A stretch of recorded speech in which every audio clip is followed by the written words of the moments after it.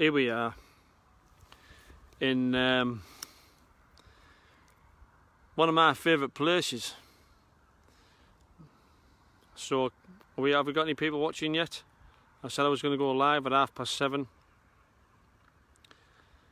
I'm not too sure what's gone on with the poem, The Right to Hate.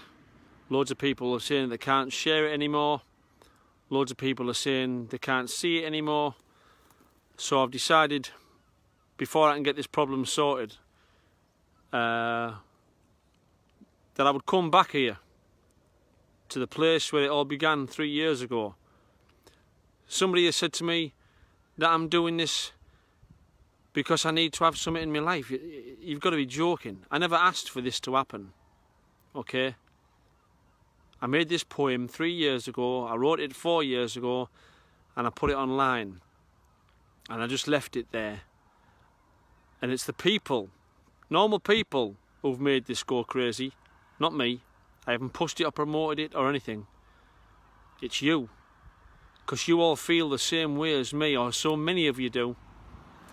And so I've come back out to this place. I love this place. They're going to flatten this soon. Our old blast furnace. And for me it's a shrine. It's a shrine to working class life. Right? This poem goes out to the handful, relatively small number in comparison with 7 billion people in the world, but this goes out to all those globalists in the world, or that small group of globalists in the world, that have divided us and conquered us for so long, and who are trying to do so more than ever now. I hope I don't make any mistakes for you. I'll try not. But here's my poem, The Right to Hate. You tell me what I can't say. You censor what I can. You say I'm offensive because I believe my eyes, and I say I see a woman, not a man. You call me thick and racist for not wanting to be a part of a rich man's club in Europe, or a global new world order with no soul or guts or heart. You throw at me the slave trade. You tell me my 4-year-old grandson is to blame. You point your branding, accusing, intolerant fingers and tell me to hang my head in shame. I'm free to have opinions as long as they fall in line with yours. I can fly my banners high and proud as long as you support that cause. You have to be right all the time. Yours is the only way. I have to like the things you like, be they black, trans, left or gay. It makes no difference if I tell you I'm not the things for which you accuse, 'cause once you've made up your closed off minds, I'm always gonna lose. I have black friends, so you're still a racist, homophobic, but I've shared beds with gay men. I'm an anti-Semite, but the Rothschilds is the richest banking family in this world, and that's got nothing to do with them being Jewish and everything to do with them being multi-billionaires. Really do influence the dollar, pound and yen.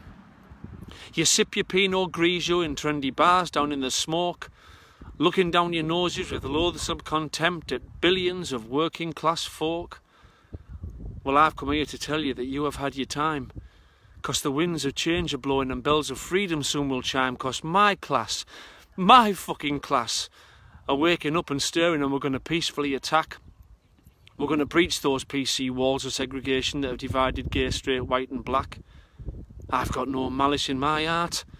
I don't judge people on their sex or creed or race. I don't speak ill of absolute cunts behind the backs, not even the bloke who murdered me dad. I just tell them to the face. So to all you branding progressive liberals who won't allow debate, I hate no man or woman. I just want the right to hate. I want the right to hate like I want the right to love. I want to like and dislike what I want to like and dislike and be able to vocalise it, bruv. I'm not responsible for slavery, and I'm not taking any blame. 'Cause the white privilege built on black slavery you say that I enjoy, well, Beyonce, Jay-Z, Oprah Winfrey, Rihanna, Floyd Mayweather, Alicia Keys, Jamie Foxx, Barack Obama, et al. All enjoy the same. Beyonce spent $87 million on a house just through shaking that ass, while me and our lass sit at home lamenting about ways to pay the fucking gas. And I don't see too much white privilege in a system that lets East European refugees or wounded soldiers live in cardboard boxes, Why do Black Lives Matter and progressives fail to see not all white folks live in stately homes chasing fucking foxes? And I'm not homophobic, transphobic, racist or anything phobic, you see, because I don't fear sex or race or gender. I just won't bow down to your PC. Don't confuse my use of slang with racism and bigotry. Don't confuse my rejection of your shite with spite. Don't naturally assume I'm thick and racist because I'm northern working class. I'm not. I'm articulate, sharp and bright. And I will not walk a minefield every time I open my mouth to speak. And I will not apologise for things I've glibly said or spoken tongue-in-cheek. So shape up or fuck off for your madness. Because I'm going to bring you down. I'm going to bring working class people, all people together, Muslim, Christian, white and brown.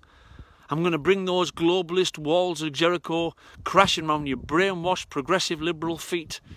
And I'm going to blow my loving, inclusive, un-PC fanfare. And your communist, fascist, capitalist, socialist, left, right, Catholic, Protestant, Muslim, Christian, black, white, gay, straight, male, female, leave, remain, Republican, Democrat, afraid of COVID-19, unafraid of COVID-19, north, south, divides I will defeat. You globalists, you've divided us and conquered us for way too long. You've taken the piss out of us and you've laughed at us and you've shared the benefits at the top.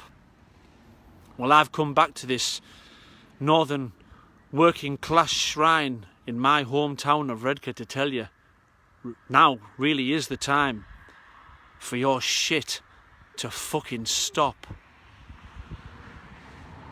Peace. Now I slowed that down because apparently I've got an American audience too. And we want it to go over there. We want this poem to go all over the world. It's not a poem of hate. It's a poem of tolerance. It's a poem of people coming together. It's a poem of people loving each other and disregarding the old way, the way that's kept us down and downtrodden for so long. I ask you, share this poem as far as you can. I don't know if Facebook have taken it down or not. I'm going to go up to County Durham now to see this bloke who made the post, uploaded this thing in the first place 3 years ago, 2 years ago. But I'm gonna go and see him. But if Facebook have taken it down, then let's keep on going. Let's share it some more. Let's show them that that we won't be beaten. Let's go. Come together. Share this post. Share the life out of this post. Thanks very much. God bless you and bye.